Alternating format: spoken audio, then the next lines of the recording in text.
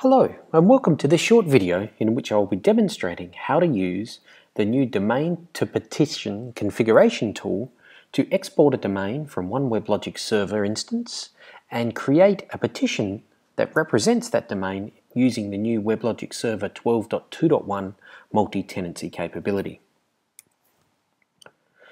In this video, we will export a domain specifically from WebLogic Server 12.1.3. This domain has deployed within it a sample application called the Conference Planner and an associated data source. So we'll export it from that particular version of WebLogic. We'll then have a look at the domain to petition archive that's created. Then we'll move on to using WebLogic Server 12.2.1, and here we'll use the WebLogic scripting tool and the import petition command to create a petition from the domain to petition archive. We'll then start the petition and access the application to verify its functioning as it was in a 12.1.3 domain. Finally, we'll then use the WebLogic console to perform the equivalent petition import operation to demonstrate how the console can be used to fulfill the same task, but also to demonstrate that one domain within WebLogic Server 12.2.1 can actually host multiple independent petitions. And in this case, we'll have two instances of the same application, Conference Planner, up and running, but accessible as different context routes and running as different applications essentially within the WebLogic Server process. With that, let's move on to the demonstration. The first thing I want to take a look at is the WebLogic Server 12.1.3 domain that I actually have up and running. This domain is called Conference Planner. It has a data source configured, which looking at here is configured to connect to a local Derby instance with a conference database. I can also look at the application deployments and see here I have an application called Conference Planner. I can click through and I can actually test the application. So this is a quite old Java EE6 application example, but it's running and deployed on WebLogic Server 12.1.3 as is appropriate. You can see that it's a very simple application and it's essentially showing me the list of sessions that was available at Java 1 in 2011. I could create a user account and basically build out my conference itinerary utilizing this type of application. So what we have here in a sense is a WebLogic 12.1.3 domain with a data source and an application deployed to it, and we've seen it up and running. Let's go ahead now and actually go through the process of converting this domain into a domain archive that I can then import into 12.2.1 and automatically create a petition out of it.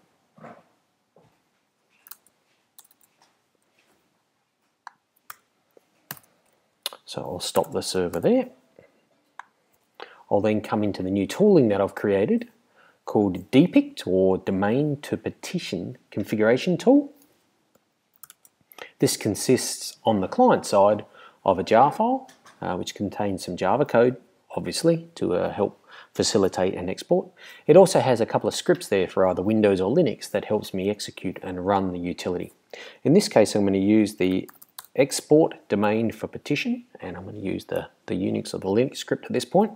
And all I really need to do is tell it is the Oracle home that I'm using, which is the source, obviously, of the binaries, etc., for this particular version of WebLogic.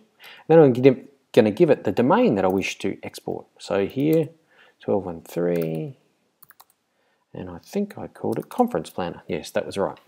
So what this is going to do now is it's going to whir away, and it's going to go ahead and inspect that domain, and it's going to extract all of the information that is portable from that domain and put it into one of these domain to petition archives for me. So that'll include configuration of data sources. If I had JMS resources, they would be configured, security realms, and also any deployed applications. There are some attributes I can specify further to the export script to control whether or not I want to include application bits, whether or not I want to use a secure key file to further encrypt the attributes, etc., that are supplied within this archive. But at this point, I've just chosen to use the simple output. So now if I look in the outdir, I can see at this point I've got, if I go into the outdir, I can see that I've got a conference planner.zip file. So that is essentially the extraction of the domain, including the application bits. And I've also got an override file in JSON format that would allow me to go ahead and change some of the names or some of the settings of the various resources from this domain, so they will be picked up and used when I create the new petition. I won't bother with that now. I'm just going to go through the simple case. All right, so the very next step is to go ahead and now perform the import on the 12.2.1 domain to create a petition from this 12.1.3 domain. Once the export operation has been completed, the next task is to perform an import into a 12.2.1 domain so that we create a petition from the original source domain. In order to do that, I'm going to use the WLST tool and its new import petition function. So first off, we're going to need to start a 12.2.1 domain.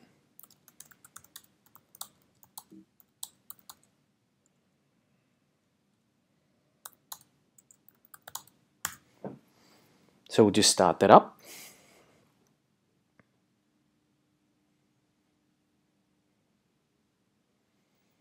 There we go, that was very quick. So we're up and running there. And then from this directory here, and we can see I have my conference planner domain petition archive, I'm going to launch WLST. So I'll do that from my 12.1.2 installation.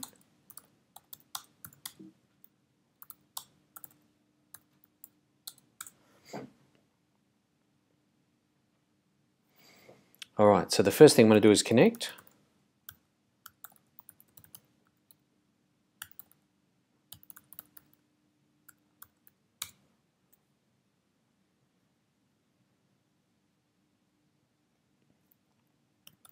Now the command I'm going to use is one called import partition, if I spell it correctly. And there's the help for it.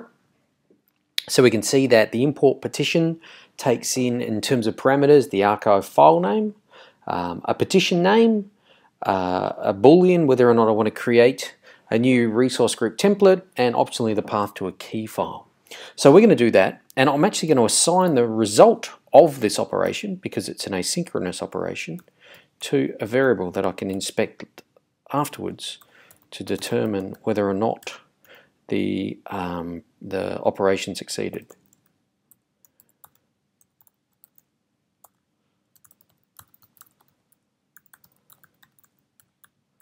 So there's the path to the zip file. I'll call it conference planner.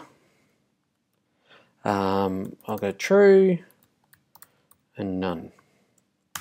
So we've gone ahead and I've executed from WLST the import petition operation. At this point, let's have a look and see what the result of that was. So if I do print result.state, so state 2 equals that the operation was a success. I could look into the petitions directory, and now I can see I have my conference planner petition.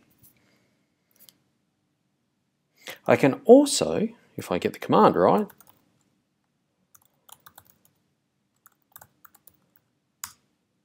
I can also do a use WST and the operation start petition wait to start it up. So if I do start partition wait cmo.lookup partition conference underscore planner,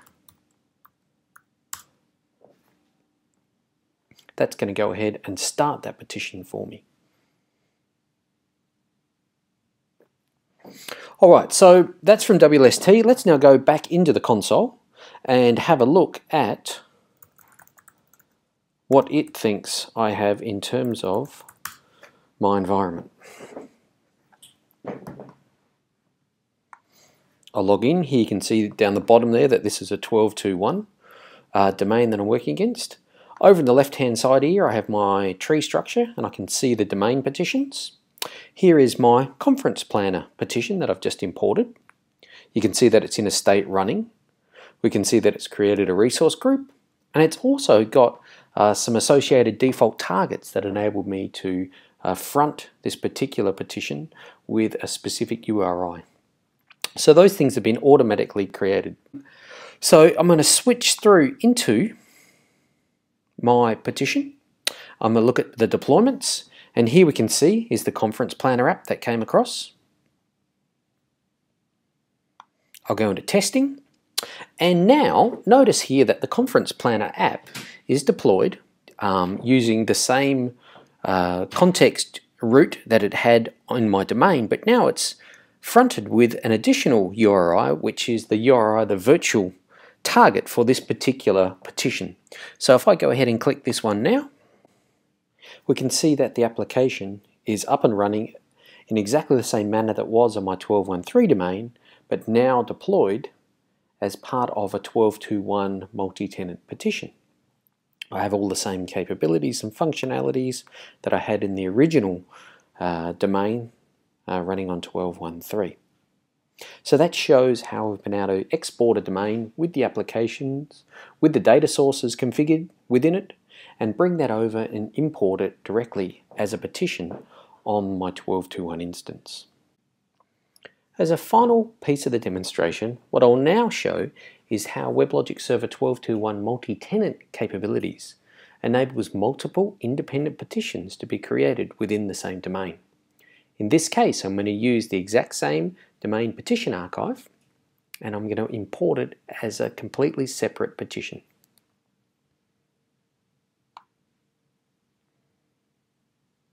That's the path I need. Create new, and we're going to call it demo cp2 as the domain petition name.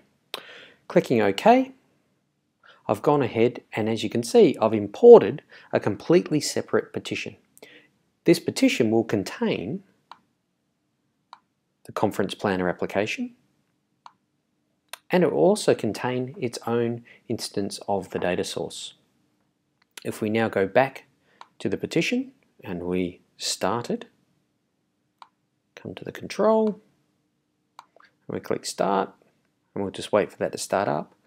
One of the things I will point out here is you can see that the default targets are different for these two petitions. If we click in environment and look at virtual targets, we can see that I've got one virtual target which has a URI prefix of Conference Planner that we've already seen.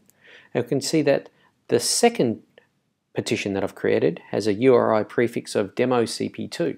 So the access to both of these petitions, and thus the applications that are deployed with them, is completely separate. And isolated, I should say. I'll come back into my deployments now. We can see that Conference Planner in this petition is now active. We'll come along and test. You can see down here that when I'm going to click on this, I've now brought up and I've accessed this application utilizing the new petition demo cp2, which here you can see through the URI that I've used to access it. I still have the other petition running as you would expect. Deployments, click into here for testing, and we can see that this was my prior one. So if we launch that there, we can see that in this case, Conference Planner, I'm able to see the data and work the application. And over here I have my second petition with the application deployed, where I can access it in exactly the same way. So there we have. In summary, what I've done there is I've exported a 12.1.3 domain utilizing our new domain petition version tool.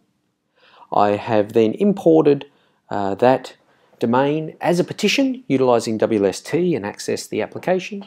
And then following from that, I've used the WebLogic console to perform the same import operation and create a separate independent petition with the same resources in the same deployed application. With that, I say thanks very much for listening. Hope you got something out of this, and good luck.